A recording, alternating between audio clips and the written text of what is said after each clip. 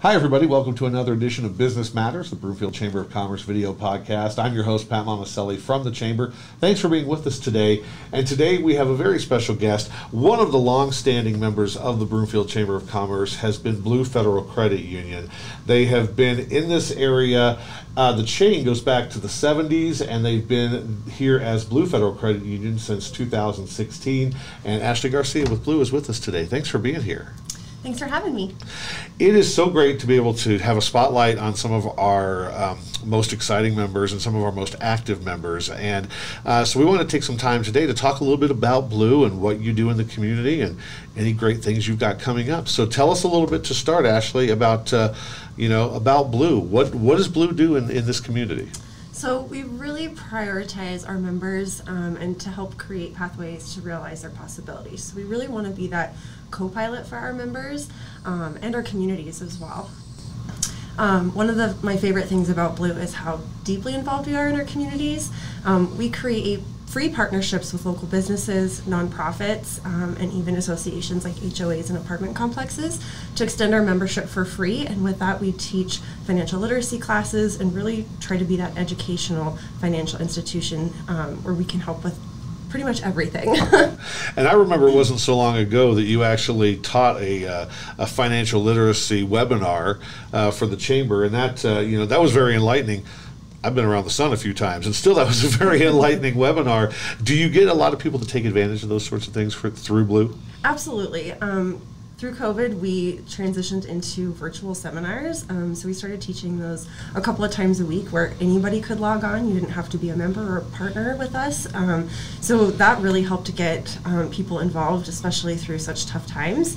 And now we're really excited to be back in person doing lunch and learns with our partners and hosting those events all throughout the community. And I know that Blue has been busy, not only in this community, but seemingly everywhere. You've been back and forth. Our partners to the north, Cheyenne, you've been very busy with Cheyenne Frontier Days, haven't you? I have been, yes. But it's all a lot of fun. I've never been to a Cheyenne Frontier Days until this year. So they're celebrating 125 years, and it's just been a ton of fun. When people think about joining a financial institution, a credit union or a bank or anything like that, what are some of the things that people should look for when they make the decision of where they're going to keep their money and where they're going to try to grow their investments, their wealth? I think the most important part is the relationship that you have with your financial institution. Really kind of starting off fresh at a new place, it's really great to find somewhere that really wants to get to know you and your personal goals, to really build up on where you see yourself in the future. So, and we also really are, we're really transparent with, we want you to shop around, find the best rates. Sometimes we may not be the right fit, but we're there to guide you through that, and it's okay. We just love when people are a part of the credit union world. What exciting things do you have on the horizon? Well, I'm really looking forward to our business after hours next month at our Lafayette branch, so that's really exciting.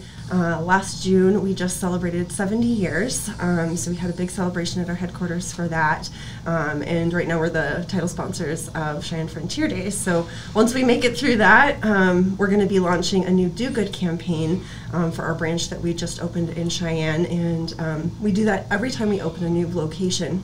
And really what we do is we create a campaign in which we donate to a certain cause or a certain nonprofit in the area.